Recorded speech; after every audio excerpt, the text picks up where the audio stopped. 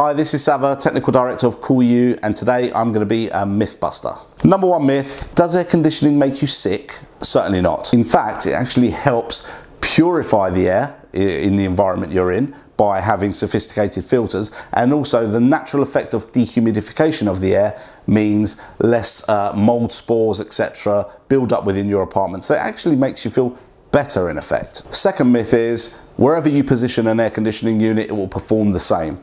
Well, this is another myth, unfortunately. You know, it's very important to position a unit in a strategic position so that A, airflow is not restricted, but also air distribution is fully satisfied. That way your system will work far more efficiently and cool the space without being uncomfortable for you, the end user. The third myth is, some people believe that you should just leave your AC switched off, come home after work, come into a really hot environment and then give it a good blast. The way to run your system, if you know we're having a period of good weather, is effectively low and slow. Set it to a decent temperature, maybe a tad higher than you would have typically, maybe 23, 24 degrees.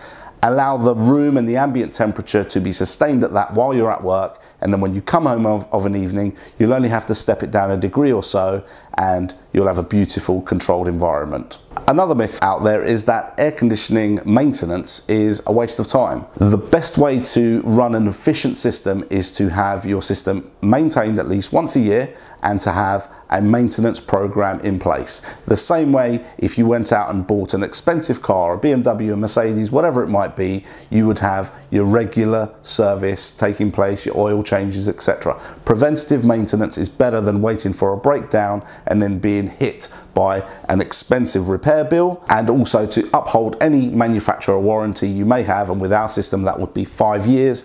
You have to have a maintenance strategy in place. And lastly, another myth out there is bigger is better. There's not often a big price difference between two particular sizes, so why don't you always go for the bigger system?